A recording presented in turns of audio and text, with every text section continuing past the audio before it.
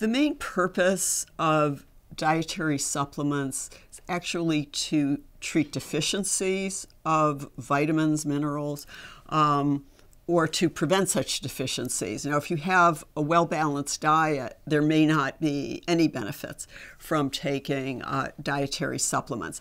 However, for people who are concerned that they may not have an adequate diet, it's very reasonable to take a multivitamin or to take relatively low doses of different nutrients that are concern for you.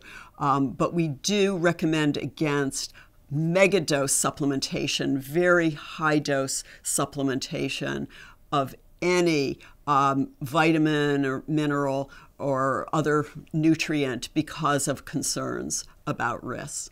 There are many randomized clinical trials at this time that have tested, for example, high doses of beta-carotene, vitamin C, vitamin E, the B vitamins, selenium, and they have not found a reduced risk of cardiovascular disease and cancer. And in fact, some risks have been identified, such as an increased risk of lung cancer with beta-carotene, high-dose beta-carotene among individuals who smoke. One group that will benefit is women of reproductive age and during pregnancy. Folic acid is extremely important in preventing neural tube defects and other birth defects, and so that is a group that should be encouraged to take a supplement of folic acid. Also, calcium and vitamin D supplementation may be helpful for bone health, especially in older individuals who are at higher risk of osteoporosis and osteoporotic fracture. And people who have lactose intolerance and tend to get a very low intake of calcium or vitamin D fortified foods, they may really benefit from taking calcium and vitamin D supplement.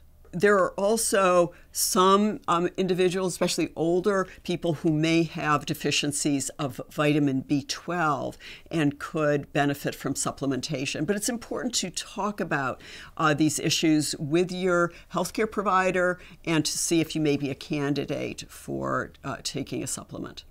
There are a couple indicators you can look at on the label of supplements that will indicate whether the supplement has a high level of quality control. One is looking for GMP, which stands for Good Manufacturing Practices, and the other is USP, which stands for U.S. Pharmacopeal Convention. And that will indicate that the product has been certified in some way in terms of quality control, that it has gone through a certain audit in terms of the good manufacturing practices, or that it's been tested for contents and for quality control.